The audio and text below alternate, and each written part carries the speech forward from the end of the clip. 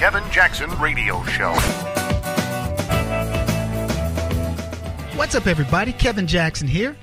Sanity is a cozy lie.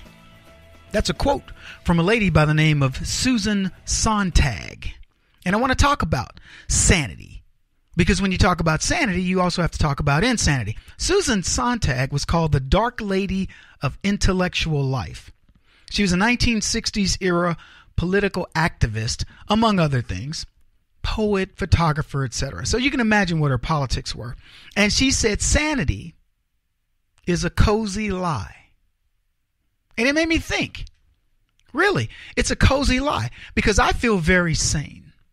I believe most of you are, very intellectual people. You're very smart. But you know what we don't do? We don't carry our intellect on our sleeves. I could use verbose words, big words, grandiose gestures and such, and make you believe that I'm smarter than what I am. I'm very smart. I'll admit that. But I don't need to do that. I can speak in normal tones. I believe you'll figure out that I'm pretty sane. That you'll say, you know what, Kevin seems to deal in common sense. I tell people all the time, there's no mystery. There's no crazy thing that I do that you go, wow, that Kevin, he's such a guru of thought. Common sense is no longer common. I'm going to be honest with you guys. I don't see what I do.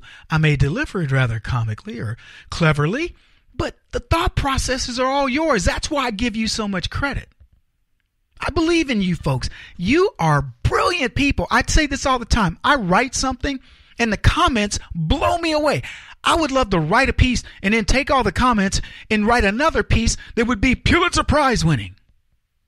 Because your thoughts are so interesting to me. I may spur them. I may, be the genesis of them. I may be the spark that lights that in you, but you folks are amazing.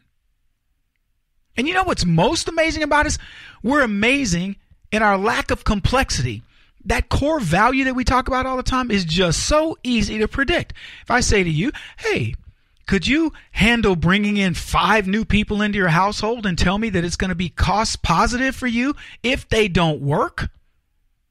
If they eat and use all the facilities and all that, and they do that, they don't even speak the language? And I could go on. I'm talking about immigration right now, but that's just an example. If I said, hey, would it be cool if I brought in a couple of people that you really don't know very well? They don't speak your language. They're culturally very different. They have this thing called rape culture. They would consider you an infidel, ergo an enemy. You would either convert to their religion or they'll cut your head off in the middle of the night, or maybe while you're preparing lunch. What would you say to me? Are you insane, man? Of course you would. But Susan Sontag, political activist of the 60s, says sanity is a cozy lie. See, she wants to imply that we're cozy in our sanity, unless we are freakazoids, high on LSD or some other hallucinogenic drug. We can't understand, man, that sanity is a cozy lie. Insanity is where you want to be, baby. Insanity. On the edge. You're living, when you go, well, I'm going to take my check and I'm going to tithe 10% to the good Lord, and then I'm going to put 10% away for a rainy day that I'll never touch, and then I'll start saving for that vacation and the kids and getting married and blah, blah, blah, and running my own business, and you structure your life. You're too sane. Why can't you cast your fate to the wind, Christian? Don't you believe that God will make a way? God will make a way somehow. Remind me of an old church song used to sing. Yeah, God will make a way. God will definitely make a way, but he certainly puts it upon you to say, hey, you might want to plan. Don't you love these people that they're like, nah, man, I don't want to get my degree in anything that's going to actually make me money because I'm an artist. I'm a creator, man. And, I just cast my fate to the wind. They don't even cast their fate believing in God. God will make a way. They go, no, I just cast my fate to the wind. I just go whichever direction the wind blows, man. Whoever I meet, whatever happens. Then they're 45 going, we need a livable wage. It's insane what they want us to accept as a No, what's insane was when you were 20 years old and people were telling you, learn a craft, don't believe in your poetry, you don't believe that you're the best guitar player, the best singer, or that you actually have the drive to make it, because you know what? 99.999% of people do not get to what you want them to get. They don't get there. They flatly don't make it. And it is insane for you not to have a backup plan. Let me tell you, my boys are old now, but I would say to them, look, guys, you may like being a basketball player, baseball player. You may like the dream of whatever's looming out there for you. But let me tell you something. The likelihood of you achieving that's pretty slim. Enjoy it. You know how many college athletes there are? Good ball players, good baseball, basketball, track stars, whatever, that don't go beyond that. And you know what their backup plans are? I'll be a coach. I'll be a physical therapist. I'll be a personal trainer. They're smart in thinking that. If you think that your goal, I'm going to go pro. Now, as soon as I do this, I'll go pro. Yeah, famous last words of people that work, at the airport, dumping out trash cans. And I know this because one of my friends who played at SMU, who was an amazing talent, got caught up in coke. And that's exactly what he was doing. I went to the airport and I saw him. I couldn't believe it. But the reason why I bring all this up, folks, is you're sane. You live life on the up and up. You play by the rules. You do it the right way. And then you instill that in your kids. And people say it's a cozy lie. The sane life you've created, not the chaos. Some people go, it's fun to live in the chaos. Says who?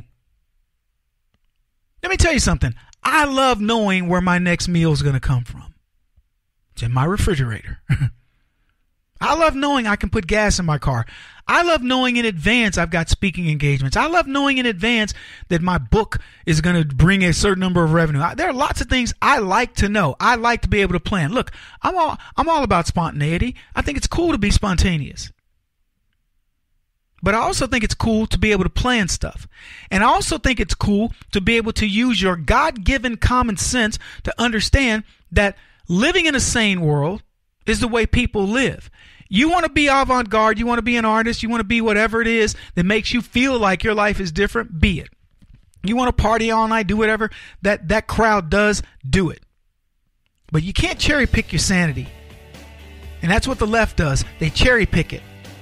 They want to be avant-garde, but then when it comes to things that could hurt them, then they get their sanity. This is the Kevin Jackson Radio Show. Do you owe back taxes to the IRS or state? The secret to avoiding the IRS nightmare is to seek professional representation. My friends at Security Tax Associates provide the most cost-effective and ethical representation in the industry while helping to avoid seizures, levies, and wage garnishments. Security Tax Associates is here to ensure that the appropriate steps are taken to permanently eliminate any possibility of future tax burdens once and for all. For a free, no-obligation consultation, contact Security Tax Associates, 844-779-4177. That's 844-779-4177. 844-779-4177. Or visit them at securitytaxassociates.com.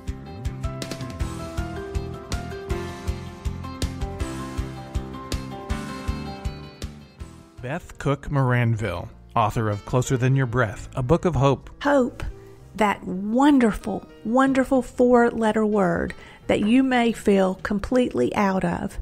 I wrote this book to give you great hope. It's not too late. If fetal position is an all too familiar place for you, I understand. If the next 60 seconds are too long, this book is for you. Wherever you are right now, whether you're dealing with divorce or death or sickness, take hope. You are going to make it through this pain. Don't roll your eyes.